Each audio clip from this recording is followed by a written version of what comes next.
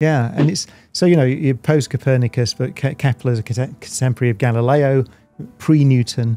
So in 400 years, we've gone from essentially the same view of the natural world that we had in ancient Egypt or Greece.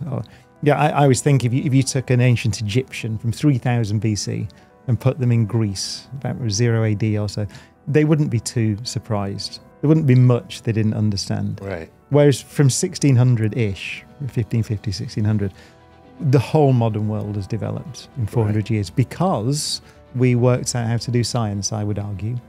I mean, some historians will be watching going, it's a bit more than that. But I think... No, where science as it is now practiced took its taproots in that era. Yeah. Yeah. I mean, where you have an hypothesis, you test it. Right. You don't just say something's true because it feels like it should be true. Right. It has to be repeatable. Even something so obvious as the sun goes around the earth. That's so obvious, why even test it?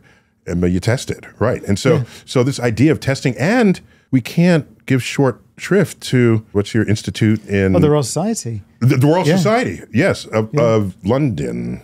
Was that what they? We just call it the Royal Society. Excuse me, of course. Okay, but that's very British. It is the Royal Society. The Royal Society, as if there were another. No, right.